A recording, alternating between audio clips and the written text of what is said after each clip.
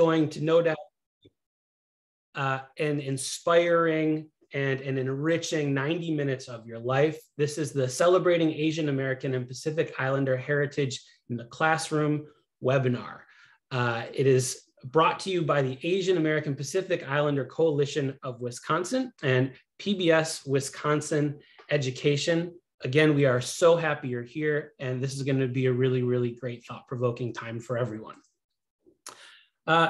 Why are we here today? Well, hopefully you already have some idea of why you're here since you signed up for this, but just to make it exceptionally clear, we are here today to build teacher background knowledge around AAPI, Asian Pacific Islander Desi American Heritage, in the context of the Wisconsin Association of School Boards resolution, and get educators feeling excited and empowered, regardless of your grade level or your content area, to teach and incorporate more about this important topic. And if you hear me talk about the Wisconsin Association of School Board resolution, and you're not quite sure what I'm talking about, stick around, that will be explained to you soon. A little bit more broadly, we're also here today to understand the value of diversity and the contribution of AAPI and the contributions that AAPI people have made both nationally and right here in Wisconsin. Again, we are so happy that you're here to make sure that we can manage these objectives together as a group and that everyone feels safe and productive. There are going to be community guidelines that you can check out in the chat box, just to make sure that we're all operating from the same place and we get the most out of this as possible. All right, so let's dig in a little bit. You're here to learn, you're here to build your background knowledge around Asian American culture, history, contributions, etc. But to start, we're curious. We want to know where you currently get most of your perceptions and knowledge of Asian Americans. So we're going to have you do a little poll.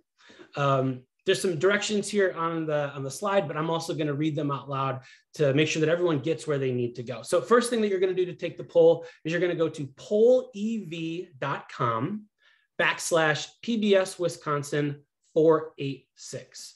And you can see right up at the top of our slide that that web address is listed. But again, you're going to go to pollev.com/PBS Wisconsin 486 to take the poll.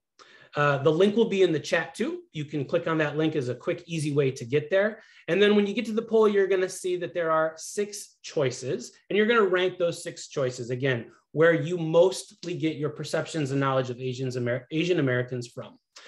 You're going to see that you can rank them using up and down arrows, which are located on the left side of each item.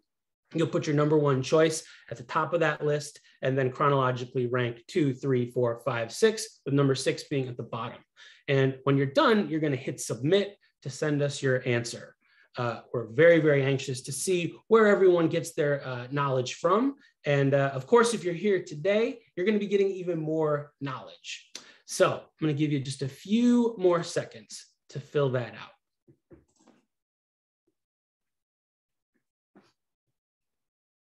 We got family, friends, TV, music or movies, social media, news, colleagues.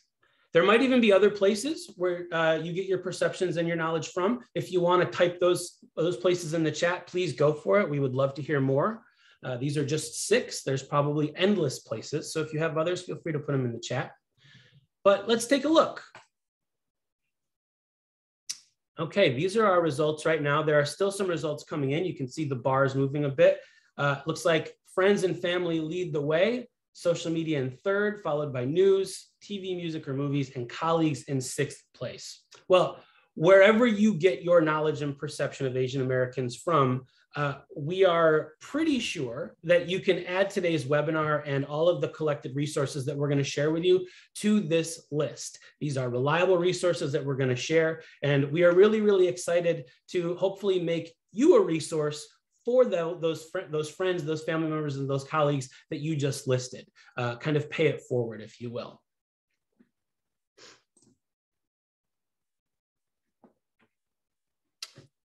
This is an opportune time for me to introduce myself. I've done a fair bit of talking, so you might want to know who I am.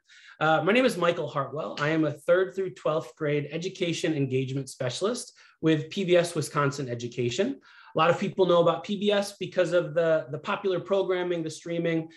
When you were a child, maybe you watched Sesame Street. Maybe as an adult, you still do. That's cool. I'm a big Elmo fan still. But in addition to all of those great programs, we also have a statewide education agency that makes classroom materials specific for education students and educators. We also offer professional development sessions. And when our webinar is wrapping up, we're going to give you some opportunities to get in touch with us if you feel so interested.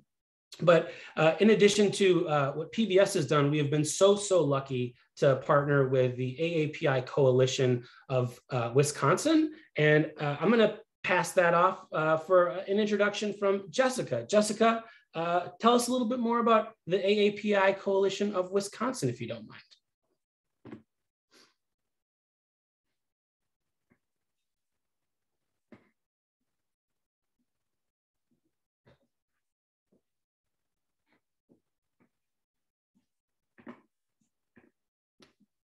Jessica might be having some technical difficulties. I'm sorry, I've done this so many times. Why? Hi, everyone. My name is Jessica Bowling. I'm the co-chair of the AAPI Coalition of Wisconsin.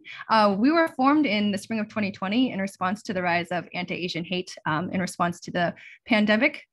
We are a coalition of about 20 organizations across the state. This is actually a unique situation for us because AAPIs had not really been organized across the state and under one umbrella. And so while this the rise of anti-Asian hate was a tragedy, it also created a unique opportunity for us to come together and advocate on behalf of AAPIs in the state of Wisconsin. Right now, we support legislation and issues that affect the AAPI communities. We work with AAPI civic engagement and the political process and educating people on how to become more active and empowered in their voice. And we advocate for AAPI educational curriculum. So you might be asking, why is May AAPI Heritage Month? So May denotes several events that happened in AAPI history. The two that come to the top are the immigration of the first Japanese people to the United States in May 7th of 1843. And then the finalization of the Transcontinental Railroad was accomplished May 10th, 1869 by predominantly Chinese immigrants. Next slide. So thinking about AAPI Heritage Month and beyond, we encourage people to look at the numbers, understand how we are as a population. Disaggregated data is also a huge issue within our community because we are very diverse and we have different needs, and we're not always seen just as East Asian. There's a large diversity within the umbrella AAPI. Learn about our history, our challenges, and also our contributions and our celebrations. Our model is create more understanding, create more appreciation, and eventually that leads to more empathy and better understanding between communities. And next, we'll learn more about educational resources from PBS.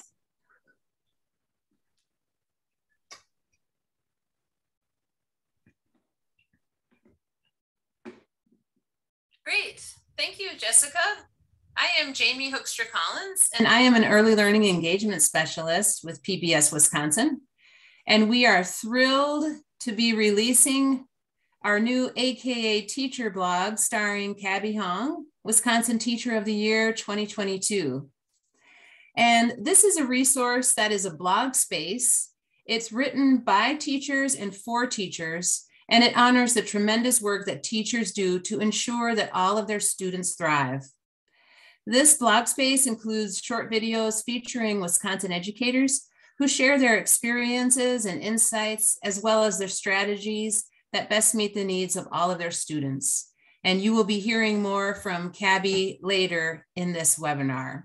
There's a few resources that we want to highlight for you nationally and then more locally in Wisconsin. The first one is a sweeping, beautiful documentary entitled Asian Americans, and it explores the ways that Asian Americans have shaped our nation's history. So it chronicles the contributions and challenges of Asian Americans, which are the fastest growing ethnic group in America. It also includes short thematic segments coordinated with the National Learning Standards and over 30 lesson plans. We have a few collections in Wisconsin that we'd like to showcase for you. The first is our Wisconsin Biographies collection. And this particular portion features Kabby Hong.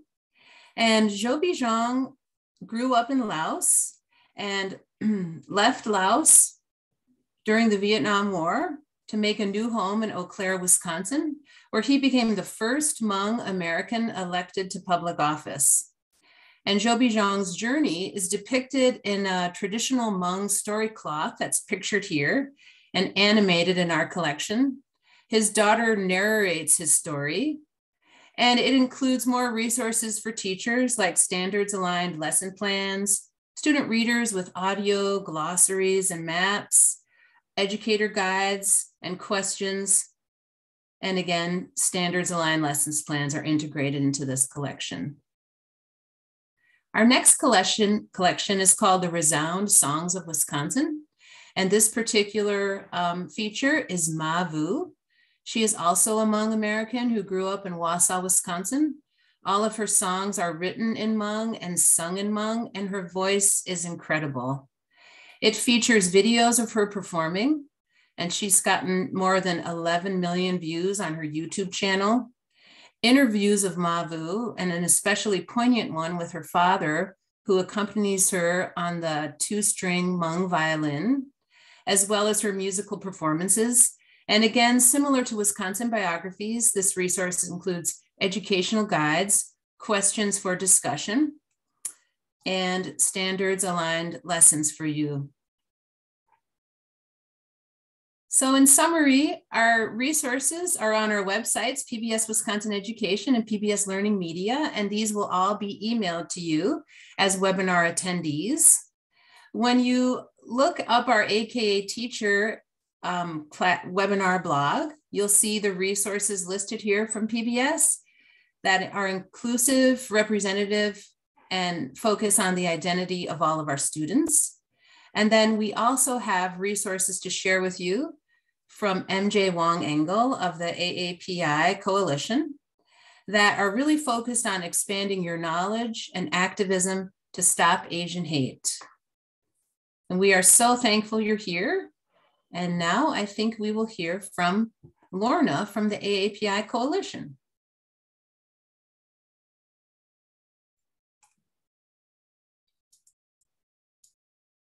Hello, everyone. I'm Lorna Young, and I am with I'm a member of the OCA, which is Organization of Chinese Americans.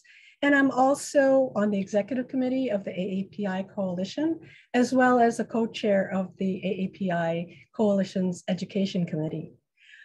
Together with two of our coalition's education committee members, MJ Wong Engel and E. Hervang, we will describe the WASB resolution, characterize what is Asian and what is Asian American, and then reflect on the treatment and representation of Asians in the US. And this will be as a way to help us understand why an AAPI educational curriculum is important for Wisconsin. Next, please. Our mission is to have Wisconsin implement an educational curriculum that includes AAPI culture, history, and contributions. And we've actually pursued two pathways to do that since last year. The first pathway is what we call the legislative pathway. What we're seeking to do is to amend Act 31, which was a 1989 law that was done through the Wisconsin State Legislature. Now, back in 1989, the Act 31 stated that at all grade levels, an understanding of human relations, particularly with regard to American Indians, Black Americans, and Hispanics, be included in Wisconsin's instructional program. However, Asian Americans were not included. So the amendment to the Act 31 seeks to address this issue by adding Hmong Americans and AAPI or APITA to the law. Now, although we've had some pretty good successes in 2021, led by Francesca Hong, who is our first AAPI state legislature, some of the wins were to get recognized for our heritage. But with that having been said, the actual bill for amending Act 31 is still held up in the Wisconsin Legislature's Education Committee. So next steps we're hoping in the next year will be to go to hearing and have it voted on. The second route is called the administrative route. And that's where we're working with WASB, or the Wisconsin Association of School Boards, to implement a educational curriculum resolution. We're very thankful to MPS in particular because they passed the original resolution back in September to encourage Wisconsin to develop that curriculum. And then what happens, it went forth to WASB's Policy and Resolution Committee, who approved that resolution to be voted on in January by the Delegate Assembly. Well, I'm so happy to say that with a little bit of suggestion and encouragement by our AAPI education team, the WASB resolution was passed in January 2022 on the 19th with a 70% yes vote, which is really quite awesome. Now, that's an example of a bottom-up kind of pass as well as the top-down. And I think both of them are very important, both pathways. So the educators who supported the resolution across the state we're very thankful to, especially those school board members who very eloquently advocated for the passage of the resolution at the WASB convention. So now that the WASB resolution has been passed, we are still, as a coalition, continuing to advocate for and to support Wisconsin's K-12 teachers in implementing the AAPI educational curriculum. Next page, please. The next page shows the actual resolution. It's really quite short, but I'll read it. It says, the WASB encourages Wisconsin public schools to develop an educational curriculum and professional training to teach the culture, history, and contributions of Asian Americans and Pacific Islanders to the economic, cultural, and social development of Wisconsin and the US. Now, this resolution also requests the state legislature to provide sufficient funding to develop an appropriate model curriculum and training package. Now, why this is important is that resolutions that are passed by the WASB Delegate Assembly become the policy that directs the WASB staff, including its legislative agenda. Next page, please. Now, we're hoping that this WASB resolution will help encourage our K-12 educators to learn about and teach AAPI history, particularly since a majority of Wisconsin school districts said yes. What we are remembering is that this resolution is an educational response to the hate and harassment experienced by AAPIs, which increased with the COVID-19 pandemic. We seek to encourage our public schools across Wisconsin, regardless of where those schools are located, whether that be in urban, suburban, or rural areas. And we seek to benefit all students, regardless of whether one is living in an area that has very few AAPI families or where there is a large community of AAPI residents. And we see that this will benefit all students. For AAPIs, we seek to support their development of a positive self-identity and image, and together with the non-AAPI students, for all of them to learn how to navigate differences and collaborate with others, as these are essential skills for all walks of life. Next screen, please. Now let's talk about what is Asian. Well, first of all, there's the continent. The continent of Asia was defined as, a piece of geography. And that includes countries in East Asia, which include China and Japan, South Asia, Southeast Asia, West Asia, and the Middle East. And it also includes part of Russia that's known as Siberia. That blue area on the top is Siberia, and is also referred to as North Asia. So this map harkens back to a Eurocentric colonial period where all countries east of Europe were considered to be Oriental or Asian. But as you can see, Asian includes people from over 48 countries who are with 56 or more ethnic groups and speaking over 2,300 languages and dialects. Next screen, please. Now, the history of Asians in America is not only a history of key events, but it's also a history of migrations of the major ethnic groups from Asia. Now, migrations of Asians to North America began as early as the 1500s, with Filipinos coming to America as part of the Spanish trading expedition. Now, most of the early immigrants in the 1800s and early 1900s first came as workers, escaping major economic and political upheaval. Next, please. That includes Chinese in the 1800s who came with the railroads and the gold rush. Next, please. Japanese, as well as the East Indians, and also the Koreans who came. All of these came first as workers to escape major economic and political upheaval due to colonialism in their home countries. They were typically brought into the US by businesses to work in agriculture and the railroads, often to replace workers and even slaves to do the work that others did not want to do.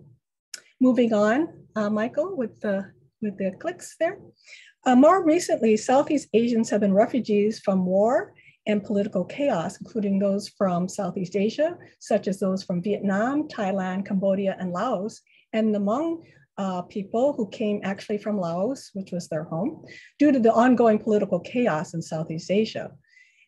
In addition, Tibetans came in the 1990s, and also more recently, we have immigrants and refugees from Burma or Myanmar who started coming in large numbers from 2008, also escaping from war and as refugees. Now, the arrival of any immigrant group, whether it's a major migration like these, or just people that you might know who've come in from other countries, is based on their experience as they settle in the US, is a function of immigration policy and their status upon entering. Categories like refugees or workers, whether they be documented or undocumented, or professional quotas. Okay, next, please. Now, coming up to now, bringing it up to 2020, about 24 million of the US population is AAPI, and that constitutes about 7%. And 6 Asian groups in the US account for 85% of the nation's Asian population, and that includes Chinese, Indian, Filipinos, Vietnamese, Korean, and Japanese. And the rest that comprise 15% are mostly from South Asia and Southeast Asia. Next, please. But given that the Chinese, for instance, were the #1 population in the US of the 2020 census, what is interesting is that each Asian origin group is different state by state. So whereas, for instance, in California and Oregon and Washington, Chinese Americans were the #1 Asian origin group, in Milwaukee, in Wisconsin, and in Minneapolis, it is Hmong who are #1. And Wisconsin's AAPI demographic profile, therefore, differs significantly from the rest of the US, with the Hmong being #1. Therefore, as we look at our history nationwide, that's very important, the big events that have brought people in and the things that have happened in our communities. But for us in Wisconsin, our local AAPI heritage communities are really unique to Wisconsin and should be covered in our AAPI curriculum. Next page. So relative to Wisconsin, AAPI make up about 4% of our total population. And as you can see from the pie chart, Hmong are #1, followed by East Asian, Chinese are #3, and the other AAPI groups, which are primarily from East Asia, Southeast Asia, and South Asia, comprise the other 39%. Now, what's interesting is that even though about 4% of our total population in Wisconsin is AAPI, there are some counties, especially Dane, all the way down to Waukesha, that are over 4%. So Dane is about 8% AAPI, and Waukesha is about 5%, and so is Eau Claire. And if you look at it from the point of view of just numbers of people, you can see that Milwaukee is the largest with 55,000, excuse me, and Dane is about 43,000. So it's certainly a significant number of people throughout these counties whose needs need to be addressed in terms of education. Next slide, please. Even more interesting is that when you look at the school districts by district, about 4% of the districts that have 4% or more of their student populations comprise about 10% or about 50 of our school districts. And some of them have already initiated AAPI related curriculum. But then if you look at just even the top 15 school districts, they have from 20% in Wausau to 9% in their school districts being AAPI. So very significant proportion of their student population are AAPI. And so the question is, how are their needs being met as well as the needs of their peers? One interesting other fact is that while Eau Claire is 10% AAPI, one of our colleagues in Eau Claire who runs a elementary school there said that 30% of her student population is AAPI, and particularly Hmong. So very, very important to address these specific demographics in our state. And again, whether our school districts have large or small percentages of AAPI or are in urban, rural, or suburban areas, AAPI-related curriculum will enhance all of our students' understanding of their peers and their globalized world. And now I'd like to introduce MJ Wong, who will speak further about Asian Americans. Awesome. Thank you so much, Lorna, for that overview of both the term Asian and everything that represents, and then also a portrait by numbers of both the US and Wisconsin. So I'm going to talk a little bit about the term Asian American, and then also move us towards defining some of the issues that we face as an AAPI community. So I'll first introduce myself. My name is MJ Wong Engel. My pronouns are she, her, and I'm very proud to be a co-chair with Lorna of the Education Committee of the AAPI Coalition of Wisconsin. And I think, so first, I always think it's really important to uplift the radical history of the term Asian American. Two graduate students at UC Berkeley, Emma G. and Yuji Ichioka, are the first people who actually coined the term Asian American back in 1968. And they did this from a very intersectional lens. They did this in solidarity with other communities of color. They were very much inspired by the civil rights and social justice movements that include the Black Power movement and also the American Indian movement. And this term was purposefully broad. As Lorna outlined, Asian American encompasses a lot of different ethnicities, and both Emma and Yuji coined this term to really build this pan-Asian umbrella to start building power as a larger community. This term also replaced the colonial term Oriental in federal laws in 2016, which is, not really too far away, but we're of course glad to see that change. And just to remind you all, Asian American includes people who live in the US and trace their roots to countries in East Asia, Southeast Asia, South Asia, or the Pacific Islands. And it's also meant to be, again, inclusive of all ethnicities, but you can also see here a few different acronyms that are used locally in different ways in order to uplift other communities. So for example, AAPI is a term that you've actually heard during this webinar, and we use it in our work as the AAPI Coalition of Wisconsin as well. And AAPI uplifts specifically South Asian Americans. The D stands for DESI. I also want to uplift here AANHPI, which you'll see the White House use. And this acronym stands for Asian American, Native Hawaiian, Pacific Islander, which is doing this work of really uplifting our Native Hawaiian community by making sure that they're named in this term. And so moving on to defining some of the issues that we face as an Asian American community is one, this tension between awareness and hyper visibility. So here on this slide, you can see a number of graphic headlines that describe different violent acts that have happened against Asian Americans. During the COVID-19 pandemic, we have witnessed a rise in violence against Asian Americans. Some of this has unfortunately happened very close to home in Wisconsin. You can see here some headlines related to the Hmong American Center in Wausau being targeted with graffiti, a hate crime complaint in Stevens Point. In New York, there have also been a few instances of harassment with two elderly Asian women punched in the head, and also an Asian man in critical condition after being stabbed.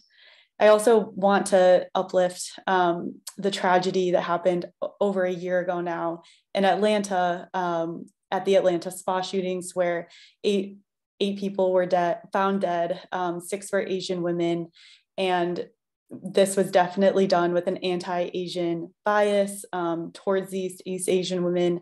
and is something that our community continues to honor and mourn and to grieve.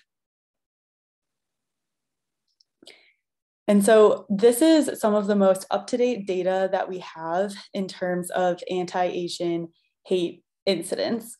What we see here is out of the almost 11,000 hate instances that were reported between March 2020 and December 2021, more than half, 63%, were verbal harassment, around 16% were physical assault, 16% shunning or avoidance, and then 11.5% civil rights violations.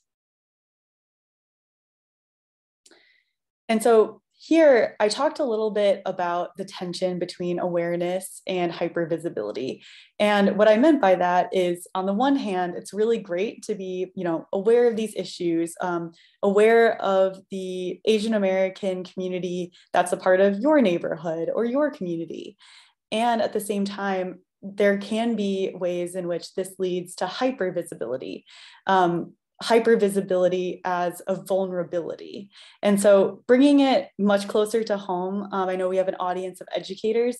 One example of hypervisibility in your classroom would be if you have one Asian American student in your classroom who feels very hypervisible as the only one in the room and potentially carrying a burden to represent the rest of their community on their shoulders. But the flip side of hypervisibility is invisibility. So this is all happening at once, where there's both vulnerability due to hypervisibility, but then also feeling like you're not even being seen at all. And here in this report, we see that 37% of white Americans are not aware of an increase in hate crimes and racism against Asian Americans over the past year. And 24% go beyond that and say that anti-Asian American racism isn't even a problem that needs to be addressed.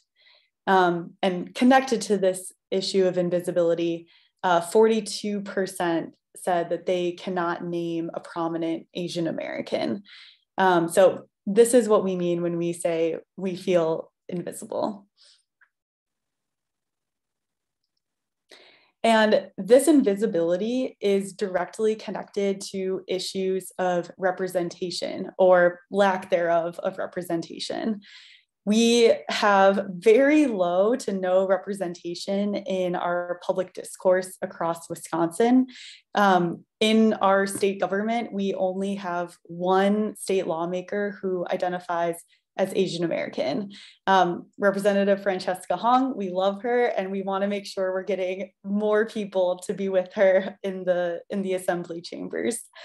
And this lack of representation is a major issue because it materially impacts our community.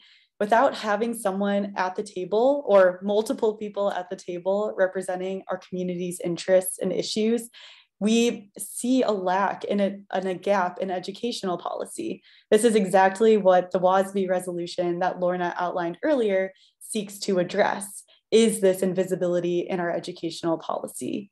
You can also see here the other ways that being invisible in government affects us, such as not having a voice in fair and representative maps, having limited funding and scope of federal and Wisconsin social services. And the list really goes on.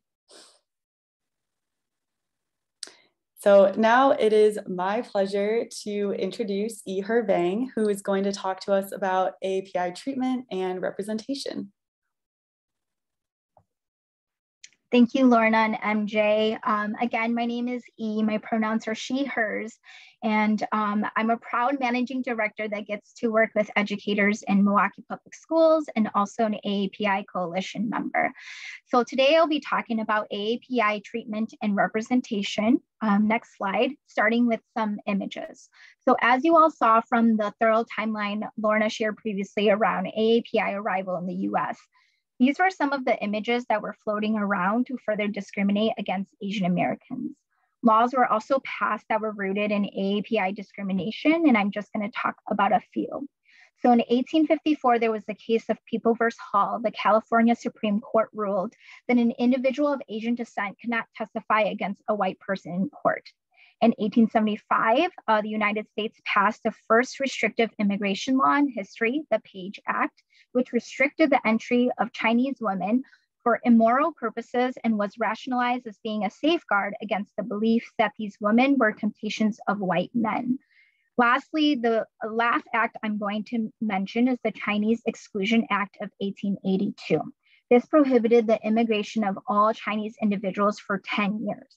It was renewed twice in 1892 and 1902 with no terminal date.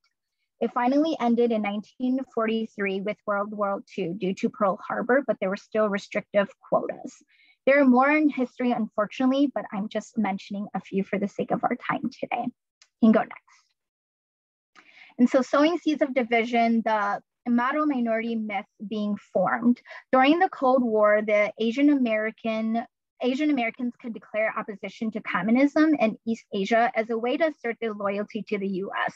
This is how this model minority myth was formed, that Asian Americans are quiet, good workers, good students, respectful of their elders, to really rationalize social inclusion of Asian Americans. Journalists and sociologists weaponize this term and ideas to discipline Black and Latinx people. And some Asian Americans also were tokenized and believed that they were better.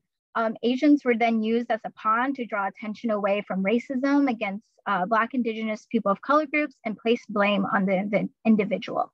This term today still is dangerous because it really just overlooks the needs of some Asian communities, as we spoke to before. There's a lot of Asian Americans coming from so many countries and so many representation, and there are disparities that exist between different Asian ethnic groups. So as you can see the graph on the right, if you can go back, yep. The Hmong community, who we've mentioned before is the largest Asian American group here in Wisconsin, has the largest poverty rates. In addition, about 12,000 Asian Americans in Wisconsin, which is about 8%, lack health insurance. And as a whole, about 28,000 Asian Americans in Wisconsin, which is 18%, live in poverty. There's also educational and language proficiency disparities. So Southeast Asians also have lower rates of high school graduation, and about 50% of Vietnamese and Chinese households are not fluent in English, and 20% of Filipinos and Asian Indians are not fluent in English. In addition, 75% of Wisconsin Asian American Pacific Islanders speak a language other than English at home. So this is why translation interpretation is so important in our institutions, and this model minority myth really overlooks all of the disparities that exist even within the Asian community. You can go next. And so continuing with historical Asian stereotypes that still persist today.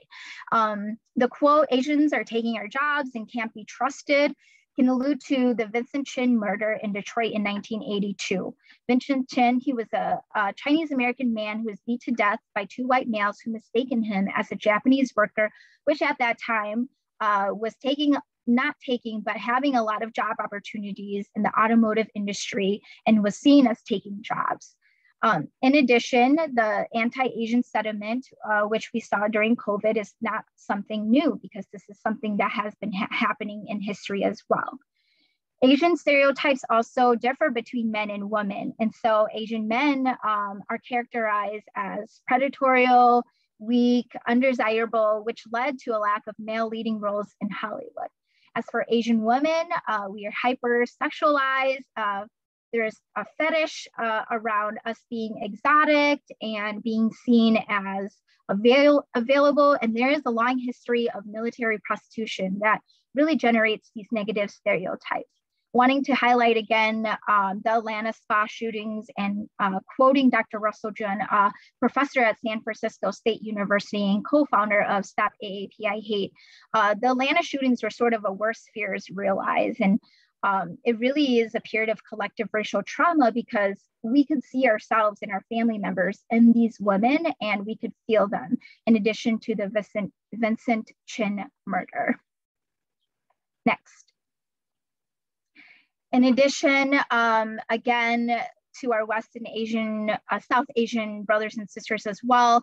Post 9/11, they were targeted as Muslim and faced discrimination and violence. Our Sikh community was especially targeted due to their head wraps. You can see there's a visual on the right as well, alluding to that. Then there's this forever foreigner mindset where Asian American doesn't really equal Asian in America. So even second and third generation Asian Americans like myself are frequently asked where they are from or told that they speak English surprisingly well. And so there's this immigrant confusion, as you see in the image. Asian Americans are 3 times more likely to be mistaken as being from another country than white Americans, and 10 times more likely to be misperceived as non-native English speakers than white Americans. And so these microaggressions, often unintentional, but can be harmful and create serious impact over time. Harmful language, as I mentioned before, that we usually hear, where are you really from? Or I can't pronounce your name. Can I call you Jenny? I offer some asset-based language of, instead of asking those questions or saying those statements, you can say, what ethnicity do you identify as? Or could you help me pronounce your name? It's important that I say it correctly. There are some instances where the implicit bias is real and we're all human, such as some of the statements below. And I would just say it's an opportunity to dialogue and educate yourselves, and also apologize so that you could just be more aware and educated in how to use asset-based language around Asian Americans.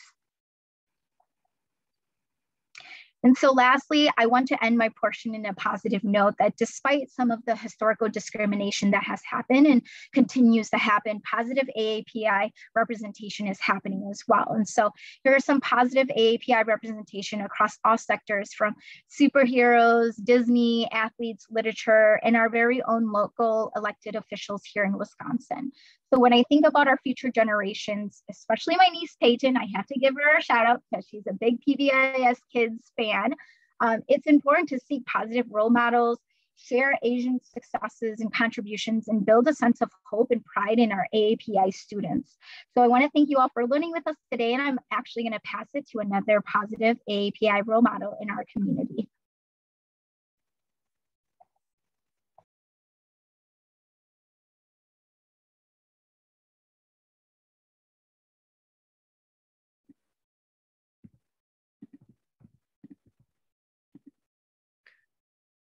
All right, everybody. Thank you so much. My name is Kabby Hong, and I am the 2022 Wisconsin State Teacher of the Year. And it is just really my honor and my pleasure to really be here speaking to you today in a very pivotal time. I teach high school English at Verona Area High School, and I teach 9th grade English as well as AP Language and Composition. And my presentation today is really talking about the why. Why is it so critical and important for us to have visibility, especially in our school curriculum? So if I could have you close your eyes and envision 3 people for me. Can you envision a CEO, an author, and an American hero? So a CEO, an author, and an American hero. Who do you envision? Do any of your choices look like me? And I don't mean literally me, but are any of your choices Asian American? Because if they're not, then you're in good company. Here are my 3 choices. They are all male, if you notice, and none of them are Asian American. And so my story is really the story of so many Asian Americans in this country, of a developing sense of identity and developing sense of pride. And the pandemic has really brought these issues to the forefront and really talked about the consequences of this invisibility. So as I reflect back to my own teaching practice, I've been teaching for 21 years, and I wondered, was I contributing to this visibility myself? And I realized that our background and experiences really shape our teaching practice and who we are. This is a picture of me in kindergarten, and this is a picture of me at Happy Days Elementary School in Los Angeles, California, where I was born. And when this picture was taken, I really couldn't speak English. Like most immigrant kids, I spoke Korean because my parents spoke Korean. And like a lot of immigrants, my parents decided to move in order to chase their American dream. So they took us to Trenton, Missouri, population 6,500. Trenton is a small rural farming community. And growing up there, I was the only Asian American kid in my entire town. And like all kids, I do the best to try and fit in, but it's a little hard when you're the only Asian American kid and your first name is Kabby. Who I really wanted to be was this guy, Steve Garvey. Steve Garvey represented everything that I wasn't. He had an easy to pronounce first name, he had all American good looks, and he had manageable hair. I didn't have any of those three things. And looking back, I wanted to be Steve for a very specific reason, because I didn't like being Asian American. And it was really because I never saw anyone that looked like me in the books that I read in high school, in any of my English classes that I loved. There were never heroes that resembled me or had my background. In the history lessons that I had in school, I never saw Asian Americans' deep roots in this country represented or talked about unless we were talked about as the enemy. In all of the shows and TV shows and movies that I loved watching, I longed to have someone that looked like me represented. But unfortunately, if someone that looked like me did show up, they oftentimes were the racist, stereotypical sort of butt of all jokes. This is a picture of me at the graduating class of Trenton High School in 1990. And I was really trying to find my way as a person. And I eventually found that I wanted to be a teacher. And I was lucky enough to teach with Kathy Bellin, Dr. Kathy Bellin, amazing mentor at West Middle School. And West was very similar to the school that I went to. It was nearly all white. It was affluent, and my high school wasn't. And when I got my first job at West after student teaching there, I inherited a curriculum that looked very similar to the curriculum that I had at high school. It was made up of literary writers that were from the canon, and there were no authors of color represented. And sadly, that was something that I was comfortable with. And at the time, I did not advocate to have a much broader representation of writers, especially Asian American writers. So the question I had is, how can we leverage teacher leadership and voice to positively influence school culture and student outcomes? Well, one of the things we learned during the pandemic is that school culture in the world outside, there really are no walls that separate a school from the outside world. And when we think about student outcomes as teachers, I know the first thing that comes to mind is oftentimes summative assessments and test results and data. But what if, instead of thinking about these outcomes, what if we thought about these outcomes? We thought about pride and belonging, self-worth, empathy, and inclusion. There have been more than 10,000, actually, this slide is actually old, anti-Asian incidents that were reported since the pandemic began. And nationwide, the explosion of hate crimes has just been incredibly dramatic. For Asian American families, the considerations of going back to the classroom revolve around COVID, but sometimes they revolve around the safety of their children and how safe they actually feel. I am lucky enough to be a club advisor for an amazing group. It's called TASA at Verona Area High School, and it stands for the Asian Student Association. It's the kind of group that I wish I had when I was a teenager. It's made up a group of Asian and non-Asian American students, and we get together and we talk about food and we talk about Asian culture. And during the pandemic, while we were on virtual, I wanted to check in on my students and see how are they doing. And one of my students was telling me about how she was at a store and a man approached her and yelled at her to go back to where she came from.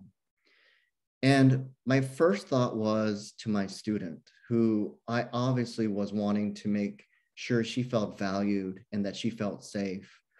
But the other thing I kept thinking about was this man and why he would say something like this to a teenager. And the research done by Launch kind of provides some perspective in terms of why he would say something like this. Launch is a nonprofit organization that has conducted the first nationwide survey of attitudes that Americans have towards Asian Americans. They did it in 2020, and they have a more recent report that just came out, actually. And in its report, they found that approximately 80% of Asian Americans say they don't feel respected and they feel discriminated against here in this country. This is a lot on this chart, but at the very top, they asked respondents, in general, Asian Americans as a group are more loyal to their country of origin than to the United States. And they asked people, do you agree with this statement or do you not agree with it? And the numbers on the very bottom in white represent the results from 2020. And the numbers in yellow represent the recently released report from 2022. And sadly, their numbers were actually trending in the wrong direction. You know, almost a third of Americans either completely agree or agree with this statement. And the reason why this is such an important slide is because of our own nation's history. We have a history of locking up Asian Americans who couldn't be loyal to this country because of how we looked. They asked Americans, where do you get your information? Which kind of goes back to our initial poll at the start of this webinar. And no big surprise, most people get their information from TV, music, and movies. And sadly, school ranks very low. But the problem with TV, music, and movies is that they often peddle in stereotypes.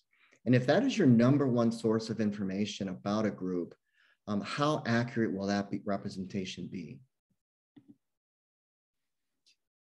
This was mentioned earlier, but you know, they asked people, can you name an Asian American? And back in 2020, that number was 42%. And sadly, the most recent figure shows that 58% of people in the US can't name one famous Asian American. The number one answer was, I don't know. The number 2 and 3 answers were Jackie Chan and Bruce Lee. And Bruce Lee died nearly 50 years ago, and Jackie Chan isn't even an American citizen. What's remarkable is that when you look at this slide of incredibly accomplished Asian Americans, I know that there's a familiar face here.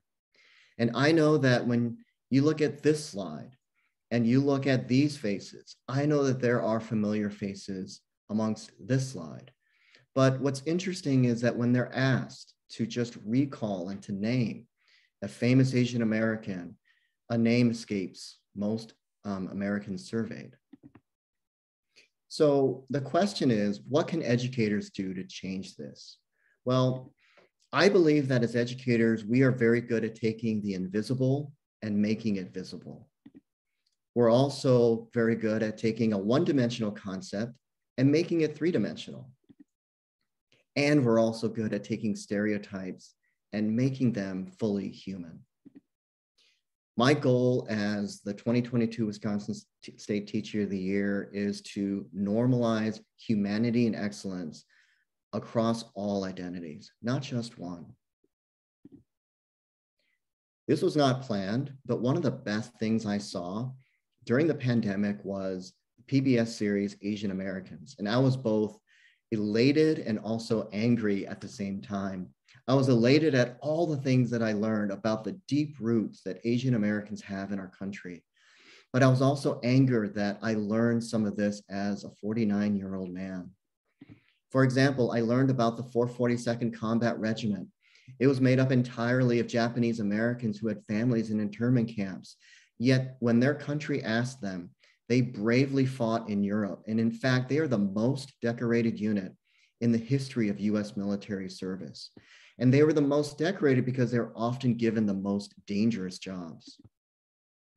I learned about this incredible, groundbreaking stateswoman, Patsy Mink is the first woman of color elected to the US House of Representatives in 1964, and she worked on groundbreaking gender discrimination legislation, Title IX. I knew about Cesar Chavez, but I didn't know about Larry Itliong and the Filipino farm workers who helped start the grape grower strike, and they partner with Cesar Chavez to take their strike nationally. And last, but certainly not least, I didn't know about Wong Kim Ark, who was a civil rights pioneer. Wong Kim Ark was born in San Francisco in 1873 to Chinese immigrants. And he grew up in a time period where hatred towards Chinese Americans was at its zenith. He traveled to China and tried to come back, and he was told that he wasn't a US citizen. Wong Kim Ark fought all the way to the Supreme Court, and in its landmark ruling, it ruled that if you are born in this country, you are a citizen of this country. I am a citizen of this country and standing before you today because of the bravery and sacrifice of Wong Kim Ark. So what can you do? We have educators here on the webinar and those of you that are watching from home. And I have 3 asks of you as my fellow educators. Number 1 is to increase the visibility of Asian Americans in your classroom curriculum, and to start in small steps, just one thing that you can do. You know, a lot of my colleagues who I talk to say, well, you know, where can I find this curriculum? And you know, increasingly in the last few years, there have been a lot more content put out by publishers, by nonprofit groups. This is just one. It is not, you know, representative of all groups, but it is a good place to start. It's the Asian American EDU project, and it has not only professional development, but it has lesson plans by grade level.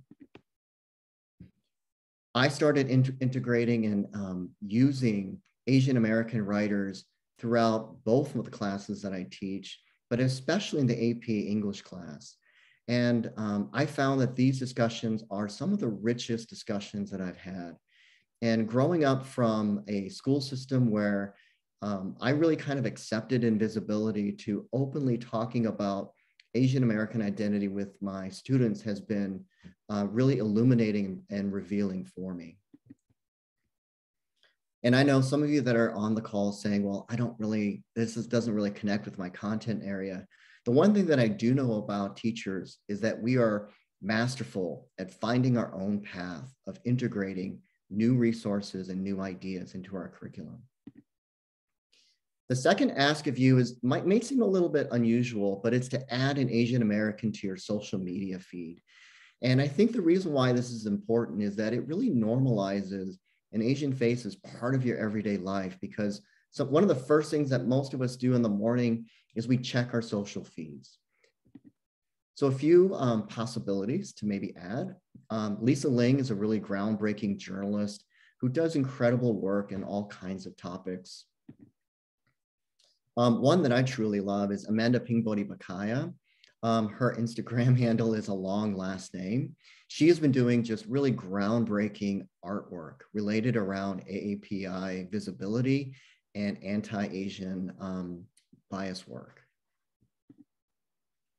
Ali Wong is a hilarious comedian. You know, she has a lot of like funny takes, and she's also one that I think is fun to follow too. Okay, my third ask of you is to watch some amazing Asian media content. And I really wish that Hollywood was producing just incredibly nuanced, thoughtful Asian American perspectives. But unfortunately, Hollywood is a little bit behind in terms of a lot of the Asian studios that are producing just incredible content. And I think one of the things that I think movies and TV shows, they do really well is they normalize human struggles through art. So a few ideas. Obviously, Squid Game was an incredibly groundbreaking series. It's the #1 most watched Netflix series ever. Sorry to those of you that are Bridgerton fans. And 2 other examples, like, you know, Netflix actually has a lot of Asian content on it. Itaewon Class, Mr. Sunshine, I think are 2 good examples. And I'm really into food and restaurants. Chef David Chang runs a really interesting series called Ugly Delicious, where he travels and he eats delicious things, but he also talks about the cultural context of food as well. So my 3 asks are: increase the visibility of Asian Americans in your classroom curriculum, add an Asian American to your social media feed, and just watch some amazing Asian media content. One of the things that I've learned about teaching, and one of the things I love about teaching, is that it is about progress. It is not about perfection. I am by no means a perfect person, but one of the things I strive for each and every year is just to improve my practice. And a lot of that really comes from listening to my students and using my students' experiences and their voice to really guide my development as a professional. And my students have been my greatest teachers. And one thing that they've taught me is that it's important to step out of your comfort zone, to understand that talking about things that you might be uncomfortable with. For example, I was really uncomfortable talking about my own identity, can oftentimes lead to the greatest growth as a person. I want to end with this quote from Atticus. And part of the reason why he's such a beloved character in American literature is his focus on empathy. And if you can see someone, if someone is visible to you, then there's a chance that they can be three-dimensional. And if someone is three-dimensional to you, then they can be fully human. And if someone's fully human, then they don't ever have to go back to where they came from because they are already home. Thank you, everybody. That is my presentation here. If you have questions or comments, just put it in the chat. I am happy to answer that for you. I'm also going to put my email address here in case you need to contact me or you want to reach me. And now I'll transfer it over to our next host.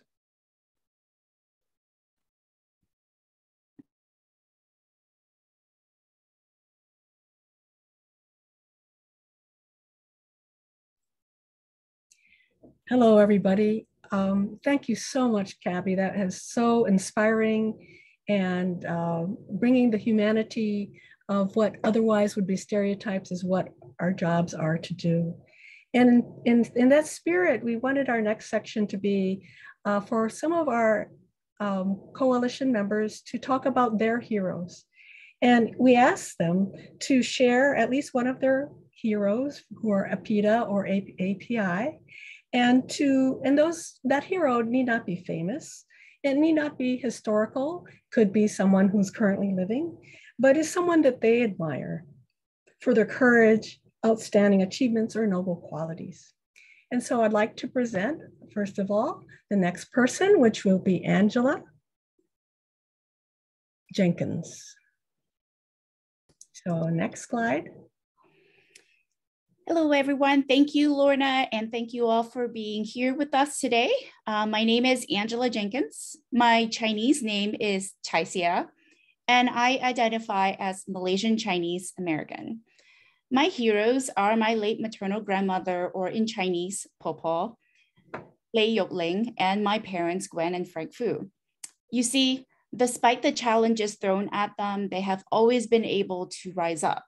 Growing up, my Popo would share stories of my family's forced immigration path, where they left southern China during the Japanese invasion.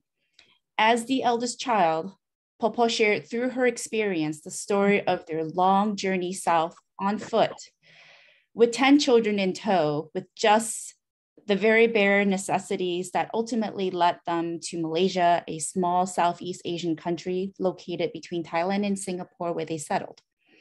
Interestingly, many years later, my own parents embarked on a similar journey, though not due to war, but in search for greater opportunities after struggling many years to provide for my sister and I, and immigrated to the United States. I was 12 and my sister was 6 at the time. With no other family members or friends in the US, they worked hard to build stability for us, and that included creating a community just for our family. My dad spoke very little English, though somehow he managed to master it conversationally. And the language barrier was never an impediment for my dad. Collectively, my parents worked very long hours, ungodly long hours, in the grind in search of the American dreams. They instilled in my sister and I that education is one of the paths to secure financial wealth that they worked so hard for so many years to achieve. The other word that I chose to describe my heroes is progressive.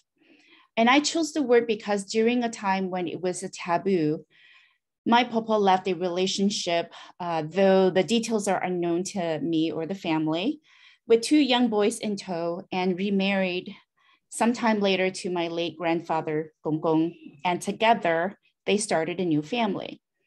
She was a feminist of her time, a staunch supporter of independence, breaking the cultural norms where women are homemakers and depend on their husbands for support.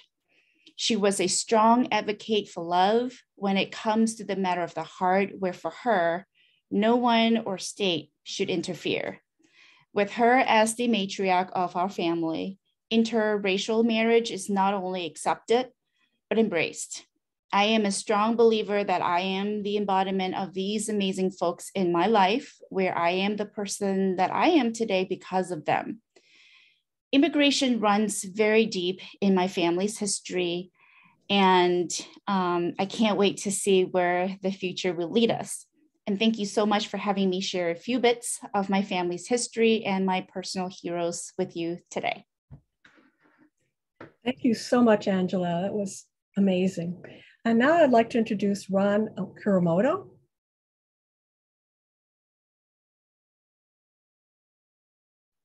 Hello, my name is Ron Kuramoto, and I'm both the Executive Director of the Peace Learning Center of Milwaukee and President of the Japanese American Citizens League Wisconsin chapter.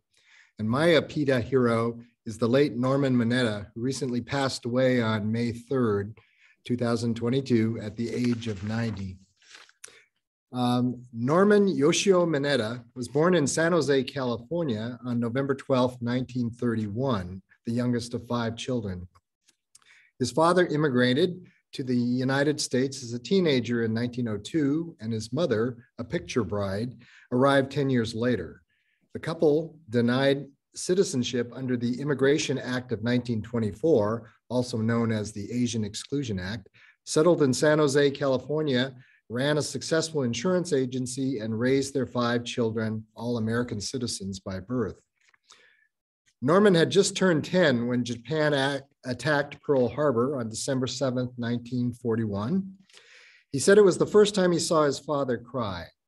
He saw him cry 5 months later when the Mineta family was ordered to a racetrack stable, then to a makeshift concentration camp in northern Wyoming called Heart Mountain, where they lived in a barracks compound enclosed by barbed wire and patrolled by armed guards.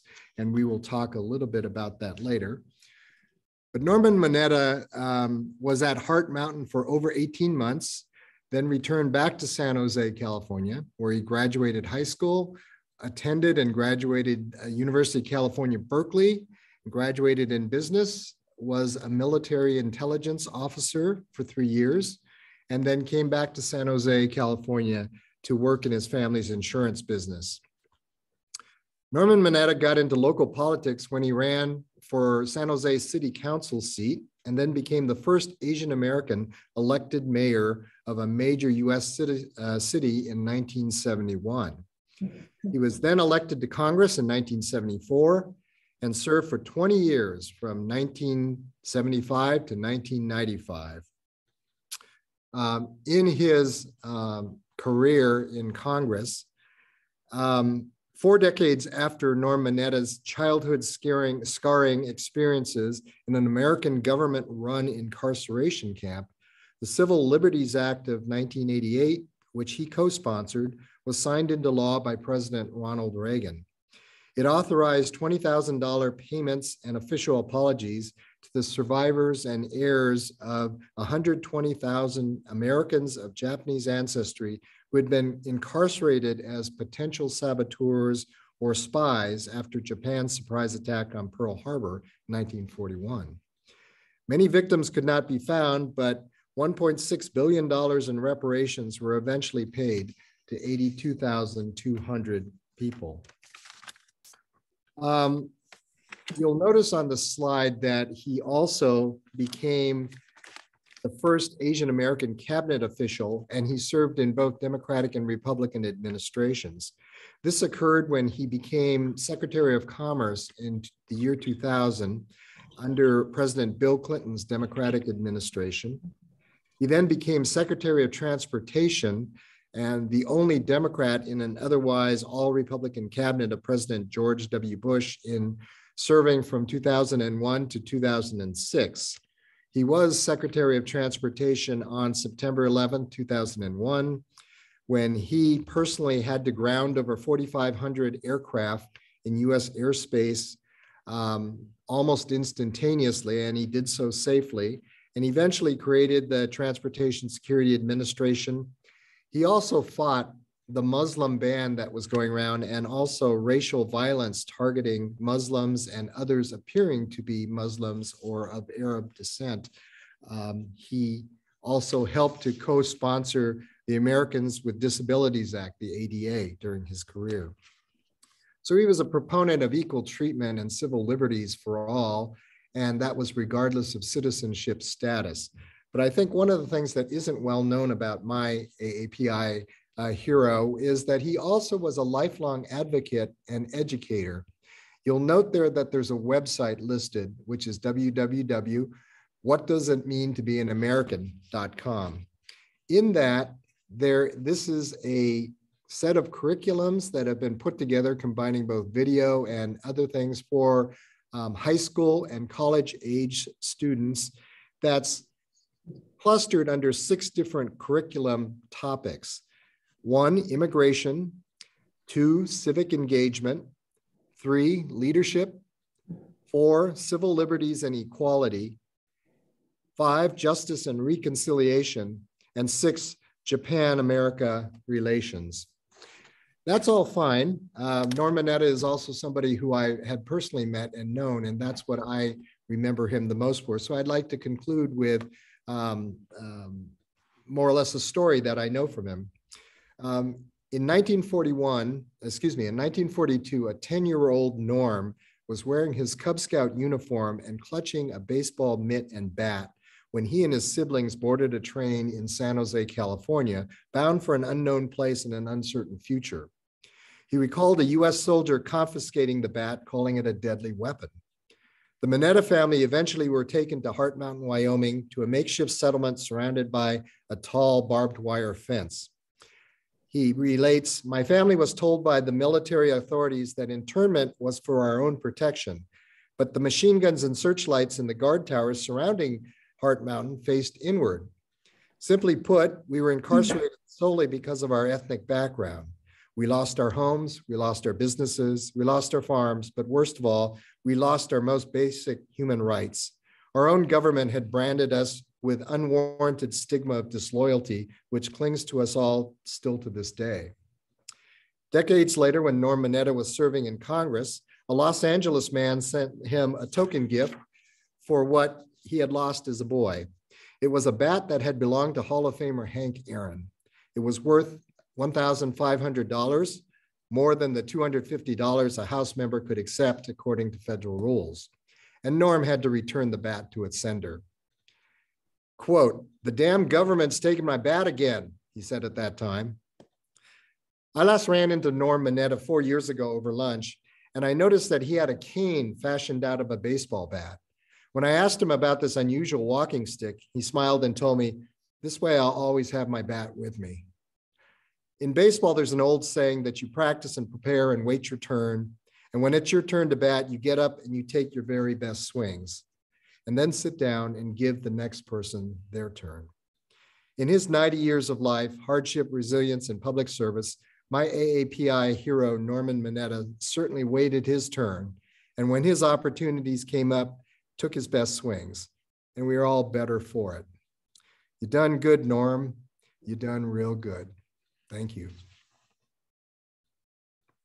That's an amazing story, and what a life, from being 10 when he had to go into the Japanese incarceration camp to the accomplishments that he had. Thank you, Ron. And next we'll have Macy Her.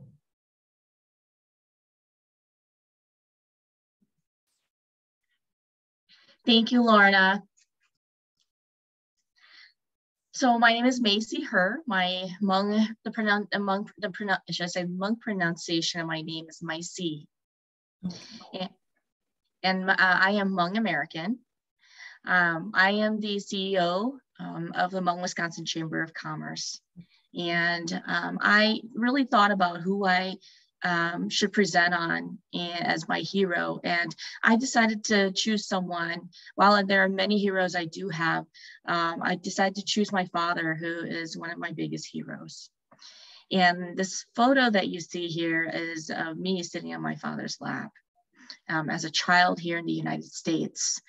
And my father, when he came to the United States in the fall of 1976, and my father was 20-something years old, and he decided that he wanted to go to high school. He wanted to graduate from high school. He wanted to make sure that his children saw him achieving a level of formal education in the United States. And so he did that. But I should also mention that when he came to the United States, he not only brought me, I was the only child he brought over. I'm the eldest of 6. And he brought with him my mom, his parents, his mom and dad, his 2 siblings, a brother and a sister, as well as 2 nephews. So we all came to the United States, and we ended up being sponsored by a church in Ashtabula, Ohio. I don't know how many of us here know where that is, but that's Ashtabula, Ohio. So we ended up there. My father was the first in our family to graduate from high school in the United States. He went to the local high school as a non-traditional student, meaning not the traditional age of, someone who is at most 18 years old, 17 years old. But at that time, you could do that. So he did that. And I remember, I have vague memories of him graduating wearing his high school gown. He was also an entrepreneur. And I love talking about his story, because it wasn't even until recently that I started realizing my father hustled just like many of the folks I get to work with today. And he was just my dad. And despite the cultural language barriers that he experienced growing up, should I say in the communities in which he lived, he experienced discrimination by traditional banks who wouldn't give him lending dollars to start his businesses and so forth. He still persisted. And he was able to pursue his dream of what it meant to live in the United States. He was also a very influential leader in not only his family, but throughout the community. And that was something I really appreciate about him. And I observed him very closely. He led many efforts that really brought about equity and understanding in central Wisconsin, in the mainstream community. And as a result of that, I would like to think I tried to follow as much as I could in his footsteps, and just working for the community, being a servant leader. And that to me made him a hero to me. I should also mention that one of my cousins, who my father brought over, is the first Hmong police officer in the United States.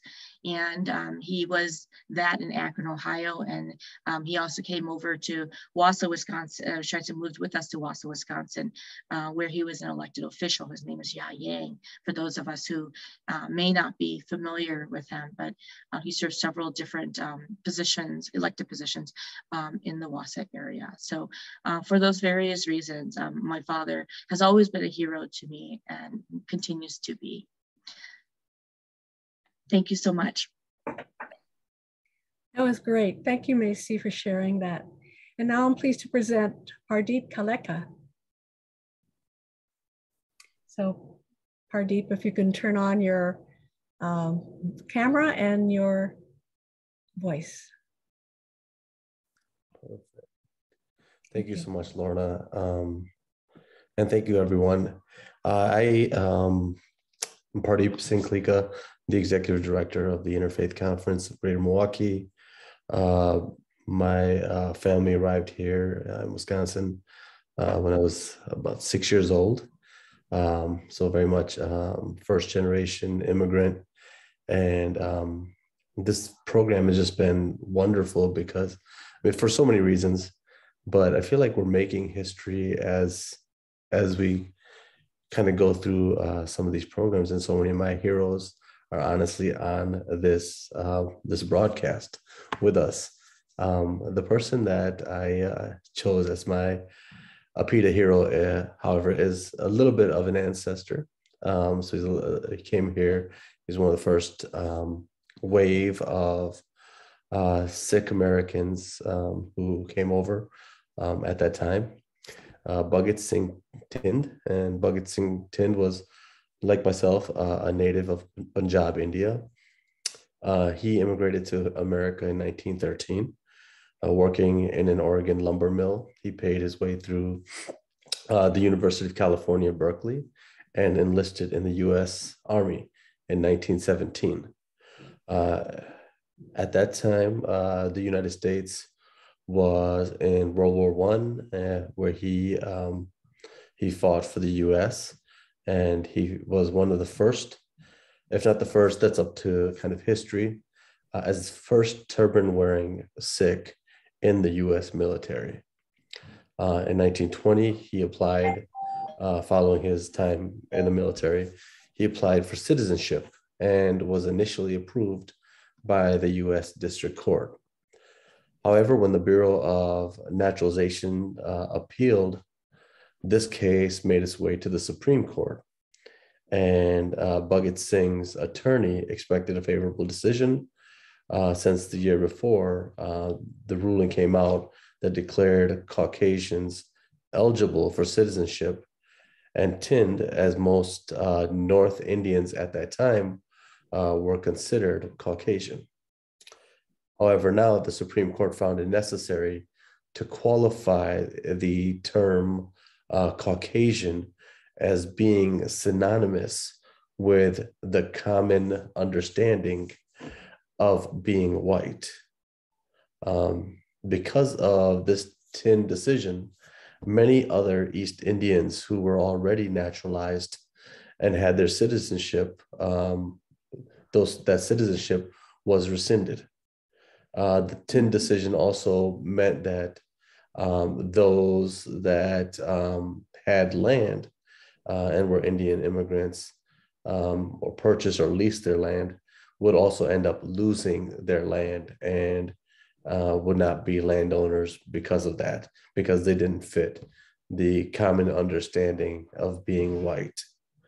Thind would petition for naturalization a third time in 1935, after Congress passed the Nile Act, which made World War I veterans eligible, all World War I veterans eligible for naturalization, regardless of their race.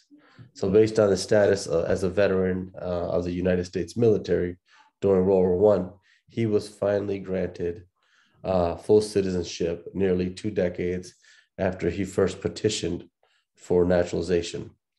And over time, and as many have already alluded to, as public pressure for Asian Indians grew throughout World War II and their service to the U.S. military, President Truman on July 2nd, 1946, signed into law the Lucy-Seller Act. This act reversed the Thind decision from before by explicitly extending racial eligibility for naturalizations to natives of India, and set a token quota for immigration at 100 people per year. Thind himself, Bhagat Singh, would go on to earning his PhD. He would become a published author. He would fight for Indian independence from the British, although usually the person that we hear about that fought the entire British colonial system was Gandhi. There was a lot of people who kind of helped with that. He would go on to become a professor and a respected theologian who incorporated his teachings of Sikhi with other faith traditions, often speaking on Jesus and other faith traditions from the perspective of him and his understanding of his experience as a Sikh.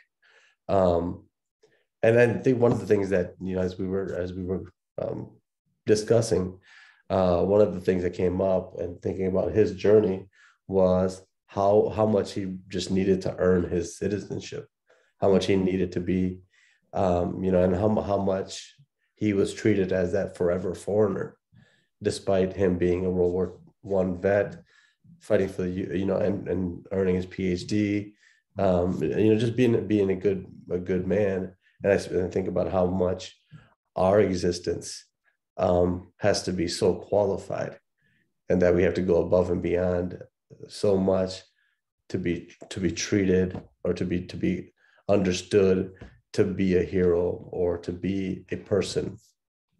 So thank you so much. Thank you, Pardeep.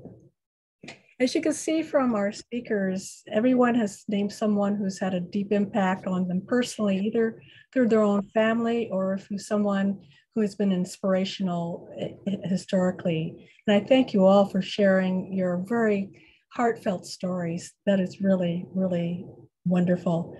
And so now I'll turn the baton back to Michael on behalf of the PBS Wisconsin team. Thank you, Lorna. Thank you, all of our speakers. This has been so rich, so elucidating. Wrapping up here, our first bullet point, I think, feels very apropos. Keep learning and sharing knowledge. Check out more resources on stopping Asian hate and building background knowledge around the AAPI community, both nationally and here in Wisconsin. You've got some great recommendations from Wisconsin Teacher of the Year, Kabby Hong. If you registered for this webinar, we're going to be emailing you some resources you can follow up with, but you can also check back on the PBS website to watch this webinar as a recording, and in the details of that YouTube channel, you'll be able to see those resources. Everything's linked there for you as well. So please keep learning. This might just be the start for some of us. And I hope you feel empowered and excited to know more, because this is such an important topic.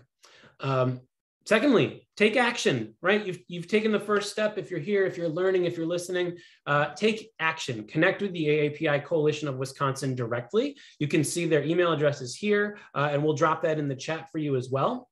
You can also follow their Facebook page to find out about upcoming events and different ways to advocate. Number 3, turn that WASB resolution into educational policy. Resolution is a nice enough word, but policy, that's the word with teeth. So let's turn that resolution into policy. Talk to your school board members, talk to your elected officials about ensuring that a PETA-based curriculum has a permanent home in Wisconsin schools. And hopefully there will be a ripple effect too, and this will be a national policy as well. We are just about out of time, but I'm going to check the chat just in case there are any hot burning questions that we might be able to ask before we sign off. Looks like there is a whole lot of gratitude. I love seeing that. That is much deserved.